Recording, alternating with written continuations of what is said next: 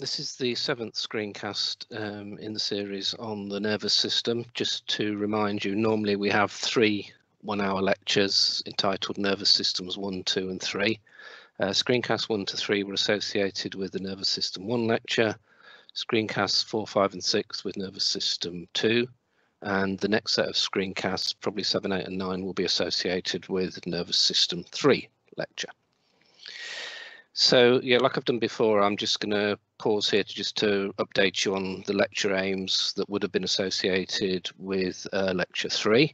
And so those are to understand the divisions of the peripheral nervous system. So we're going to have some screencasts on the autonomic nervous system and some on the somatic nervous system. I'll explain these as we go through. I'm going to explain a term called proprioception. Then we're going to talk, as I said, after talking about the autonomic nervous system, about the somatic or the motor nervous system, to understand that the neuromuscular junction, the NMJ, is a specialized excitatory synapse, and to understand the sequence of neuronal events at the neuromuscular junction that lead to something called excitation contraction coupling. So this is the release of a neurotransmitter that causes muscle contraction. And actually, maybe as the name suggests, this content is going to overlap with that of muscle physiology. So in the final screencast, we'll tell you about the neuronal side of the neuromuscular junction, but then in the next sets of screencasts about muscle physiology, we'll pick up about the neuromuscular junction. So make sure that you look, as with all lectures, at both the content of complementary lectures, if you like. So some of the lectures about the neuromuscular junction obviously are going to focus on the neuronal side. Some are going to focus on the muscular side. If you do get a question in the examination, make sure that you include appropriate information from all lectures. Again, this maybe is a placeholder slide. This is officially the 4th section that we're going to talk about in these 3 lectures, and it's on the autonomic nervous system. So in the scheme of things, we've already talked about the central nervous system in the previous screencasts, and we're going to talk about the autonomic nervous system in this screencast, and then the somatic nervous system probably in the next couple of screencasts. We'll see how we get on. So really some background information about the autonomic nervous system. So what does autonomic mean? Well, autonomic actually means automatic. So when we're talking about the autonomic nervous system, you'll see as we go through the next few slides, there are things that we do automatically. So I'm sitting here and talking to you. I'm not really thinking about how my breathing is going on. I'm not thinking about digestion. I'm not thinking about my blood pressure. All of these things are mediated by the autonomic or the automatic nervous system. So the autonomic nervous system, as we're going to see in the next few slides, can be split into 2 main sections, the parasympathetic and the sympathetic nervous system. There's also a 3rd system called the enteric nervous system. So if you look in some textbooks, as well as dividing the autonomic nervous system into the 2 main systems, the parasympathetic and the sympathetic system, they also include the enteric nervous system, and we'll include that for completeness. But really we're going to focus on the parasympathetic and the sympathetic nervous system. Because it's a nervous system, it has outputs from different parts of the spinal cord, essentially. The spinal cord can be divided up into regions, including the cranial, the sacral, the thoracic and the lumbar. We'll hear about this in other parts of the course, and there's a diagram on the next slide that hopefully make this a little bit clearer. The parasympathetic arises from these regions, the cranial region and the sacral region. They synapse, make contacts at ganglia, groups of nerve cells, close to the tissue that is innervated, so close to the tissue that has the nerve supply. By contrast, the sympathetic nervous system arises from 2 different regions, the thoracic and the lumbar region. They synapse at ganglia either side of the vertebral column. And again, this will become clearer on the next slide. Ganglia are further away or distal to the tissue that's innervated. And again, for completeness, the enteric nervous system is part of the gut. So if you see this term enteric, it means to do with the GI tract, gastrointestinal tract, and the organs that are associated with the GI tract, things like the pancreas and the gallbladder. Again, we've got a couple of slides on that. I'll show you those after we've considered the autonomic nervous system. So yeah, like I said, if you didn't really understand some of those terminologies, or you just need a little bit more information, this is the cranial and this is the sacral region. You can see the parasympathetic shown here on the right arises from these areas. And actually in this diagram, it's a little bit more accurate because the cranial region has this medulla region above it. And you can see that some of the outputs, or many of the outputs of the parasympathetic nervous system, more correctly arise from this medulla. But essentially this cranial medulla region can be thought of as the same region for the outputs of the parasympathetic nervous system. By contrast, the sympathetic nervous system, shown over here on the left, arises from these thoracic and lumbar region. And this is this vertebral sympathetic chain that we mentioned on the previous slide. So this vertebral column sympathetic chain is basically this region here, and the parasympathetic nervous system synapses in this paravertebral sympathetic chain to start with, and then supplies the innervated tissue. So when we're talking about the innervated tissue, here we're saying the heart is supplied by nerves, so it's innervated, the lungs are innervated, the adrenal medulla.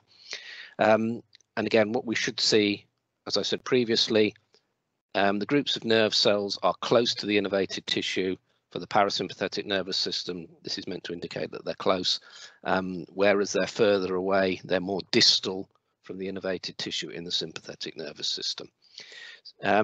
These red fibers are called preganglionic because they're before the ganglia. These black dots here, these groups of nerve cells, these are the ganglia, and these purple labels here are what we call postganglionic fibers. So what we should see, and we'll see this on the next few slides, it's probably the synapses here where the postganglionic fibers innervate the actual tissue here as well in the sympathetic nervous system that are the most important. So if we put an agent that interferes with synapses here, it's going to have direct effects on the heart, the lungs, the liver, etc. Heart, lungs, bladder, genitalia, whatever. So it's these postganglionic fibers that are important in terms of the transmitter that's released and the receptors that it acts on. Maybe just to put into, give you a little bit more information, the autonomic nervous system is said to be a visceral system. So viscera really is a word that describes the organs in the body and maybe the gut as well.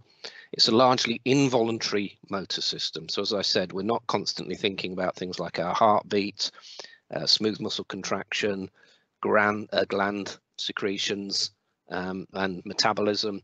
These are all done automatically by the autonomic nervous system. In general, so these are some terms that you may have heard about, maybe if you did A-level biology. The difference between the sympathetic and the parasympathetic nervous system. The sympathetic nervous system is said to evoke a fight and flight response, while the parasympathetic mediates a rest and digest state. So what does this mean? Well, I guess in evolution, the sympathetic nervous system is something that decided whether we would attack a prey and overpower it and eat it, or if it was bigger than us, we would run away from it. So the sympathetic nervous system evokes energy in order to either attack and kill a prey so that we can survive, or run away from it if it's dangerous. Conversely, the parasympathetic nervous system is evoked after we've eaten a prey, if you like. So it mediates a rest and digest state. So when we've eaten a meal, the parasympathetic nervous kicks in to help us to digest the meal, and also the parasympathetic nervous system is predominant when we want to rest, when we want to go to sleep. So it slows down the heart, for example, instead of pumping blood around the body to let us fight or run away from something. Again, hopefully we'll see this in this table here. These are some actions of the sympathetic nervous system, and these are the ones, and these are actions in the parasympathetic nervous system. So these types of physiological action tend to be ones that are associated with increasing energy, if you like. So maybe some examples here. The lungs will dilate the lungs so we can get more air around the body. Heart, in particular, the rate and force of contraction increases if we want to fight something or run away from it. Conversely, the parasympathetic, the rate decreases, maybe when we're at rest, and we get increased secretions. Also here from the upper GI tract, because we want to metabolize the food away. We want to break the food down. We want to get energy from the food in the parasympathetic system. Maybe one thing just to point out here is, although that the actions are often opposite to each other, we shouldn't think of these as opposite systems. We should think of them as systems that work in concert with each other. If they were simply opposite, then the parasympathetic nervous system here, for example, would reduce the release of epinephrine in the adrenal medulla, but it doesn't. There's no corresponding effect. So think of these as complementary systems. And again, maybe just this is a good point to tell you that epinephrine, if you see that written in some textbooks, it's the same compound as adrenaline. So adrenaline can also be called epinephrine. Noradrenaline can also be called norepinephrine. So as we said, maybe just a little bit more detail here, these preganglionic fibers, which we showed you on the previous slide, are these ones in red, and the postganglionic fibers are the ones that come after the ganglia, so pre and postganglionic. Those are the ones that are important in the transmitters and the receptors that we use. So preganglionic fibers arise from the central nervous system, synapse onto postganglionic fibers, and the postganglionic neurons terminate at the effector, as we showed you on that previous diagram. There are two important neurotransmitters. We talked about neurotransmitters in one of the earlier screencasts. The two main important neurotransmitter, acetylcholine, is associated with the parasympathetic nervous system. Noradrenaline, sometimes metabolized to adrenaline, is associated with sympathetic nervous system. So because of that, in the parasympathetic nervous system, we talk about cholinergic transmission because it's associated with acetylcholine. In the sympathetic nervous system, we talk about noradrenergic or adrenergic transmission because noradrenaline and adrenaline are the main transmitters. Again, this will hopefully become clear as we go through the slides. Again, maybe this is a useful slide, and it's a slide that I'm going to probably show you several times. It really summarizes the differences between the main branches of the parasympathetic, of the peripheral nervous system, namely the sympathetic and the parasympathetic nervous system. Those are the ones that we're going to concentrate on in the next couple of slides. So we're going to concentrate on sympathetic and parasympathetic, but really, again, just to also tell you that the somatic nervous system is the other main division of the peripheral nervous system, and we'll talk about that in probably the final couple of screencasts. Why I like to show this slide is because it gives you an indication of some of the neurotransmitters and some of the receptors that are involved. So in the sympathetic nervous system, noradrenaline is the main transmitter involved because it acts on these postganglionic fibers. In the parasympathetic nervous system, it's mainly acetylcholine. Acetylcholine can work at two different types of receptors, muscarinic and nicotinic. So we'll see that the muscarinic receptor is the most important in the parasympathetic nervous system because it's present at the end of the chain at the postganglionic effector, if you like. So acetylcholine acting on muscarinic receptors is important in the parasympathetic nervous system. What we'll also see is acetylcholine acts on these other types of receptors, the nicotinic receptors at these preganglionic fibers. And again, what was useful to point out here is that if we want to manipulate this system, if we have an agent, let's say, that blocks a nicotinic acetylcholine receptor, that's not going to distinguish very well, or at all, in fact, between the sympathetic and the parasympathetic nervous system. Because if we've got a blocker, it's going to block here. So it's going to block sympathetic effects, but it's also going to block here. So it's going to also block parasympathetic effects. So we can't distinguish between the two systems. If we want to distinguish between the systems, we could have something that blocked the receptors that the noradrenaline acts on, the adrenergic receptors, or we could have something that blocks muscarinic receptors. So something that blocks these receptors will block the effects of the sympathetic nervous system, these physiological effects. Something that blocks a muscarinic receptor will selectively block these parasympathetic effects. And again, maybe just for completeness, there's a different type of nicotinic receptor that's present at skeletal muscle at the neuromuscular junction. Again, we'll talk about these in a little bit more detail as we go through the next few screencasts.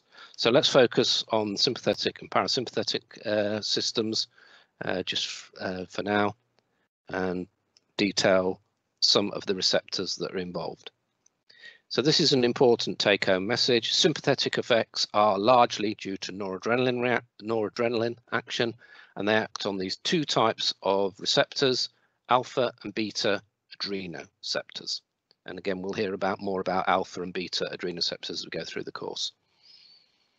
Sympathetic effects are fight and flight. So as I maybe said on that previous slide, if we want to excite a system, we'll use the or if we want to produce energy, if you like, we'll activate things like the heart in terms of increasing the rate and force of contraction.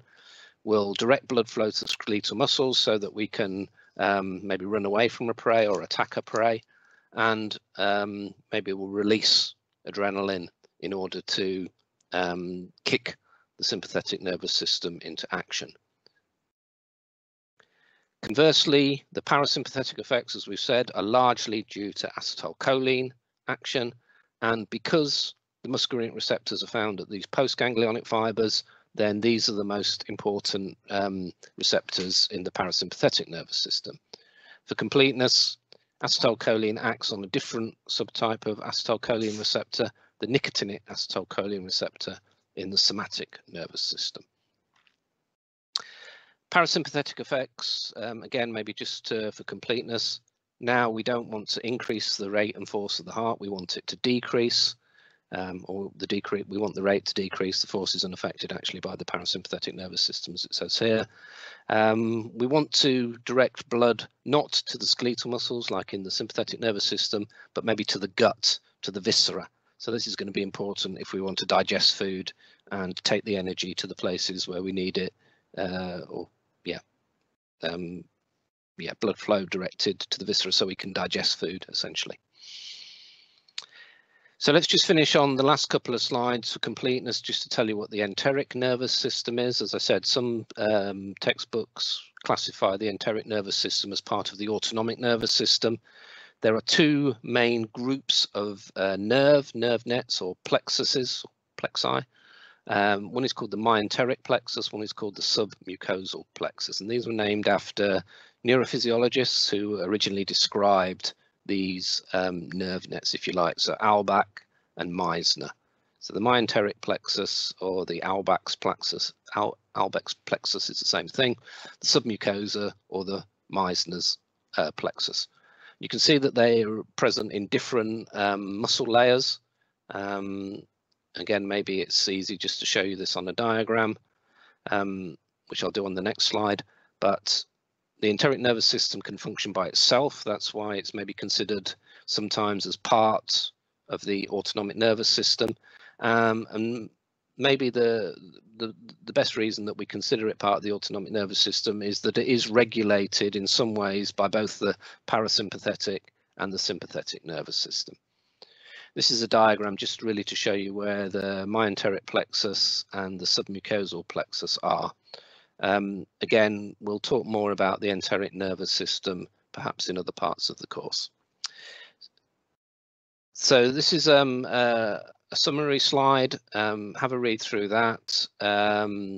So the autonomic nervous system is visceral, it's associated with the gut, it's involuntary, we're not thinking about our blood pressure, we're not thinking about controlling our heart rate.